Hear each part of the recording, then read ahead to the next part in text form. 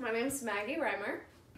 Yeah, my freshman year, I actually came here because I was on the track team. So pretty much the whole year I would do, like 2 practices a day, 5-6 days a week. I did hurdles, so I would sprint, hurdles, weightlift, all the above. I honestly like it more because I can work out on my own time. I can focus on the things that I want to get better at and not necessarily the things that I had to get better at for track. So like, you know, I do obviously a lot less arm workouts because it's not my thing. So I can focus more on my legs, do more leg days, and just have my day to myself, which I really like.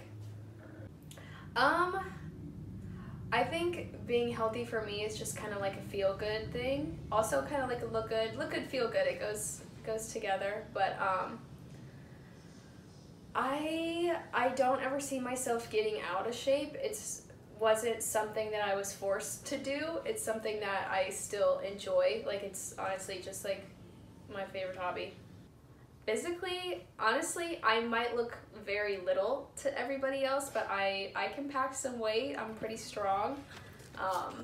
So physically, I feel good. I feel like right now, I mean, I used to train for track, the past 15 years, something like that, and I feel like now I'm probably in the best shape of my life now that I'm out of track. So working out is like meditating for me. I can't like sit there and like clear my thoughts just naturally. I feel like my head's always racing, thinking about a million things a minute.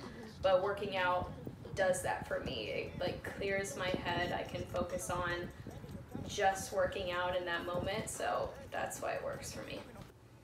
I think it depends on your body. I don't think there's like a set plan to be healthy for everybody, just what works for you. Like for me, like pumping weight and doing a hard workout works for me, but for other people, like doing something more slow, like going for a walk or doing yoga works for them.